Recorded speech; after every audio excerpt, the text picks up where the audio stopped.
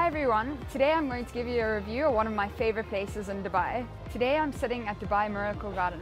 The Miracle Gardens are made up of 150 million flowers arranged in colorful arches and patterns and spread across 72,000 square meters of space.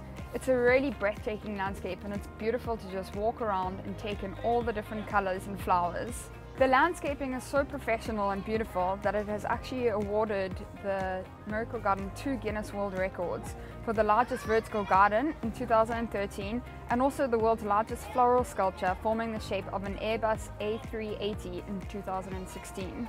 There's also an area with all of our favorite Disney characters like Mickey Mouse and Donald Duck. When you walk around the gardens, you can see just about any flower of every color. My personal favorites are the bright yellow sunflowers. My top tip for this one is to get here early when the gates open at 9 AM. This way you can get more private and exclusive photos with the best sculptures. There are also spots here where you can get some refreshments or snacks.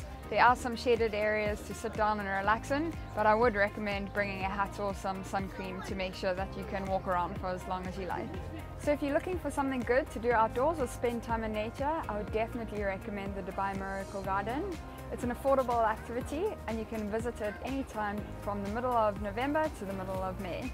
If you would like to watch more reviews or read more about tips when you travel to Dubai, just subscribe to our channel below or visit our website, dubaitraveladvice.com.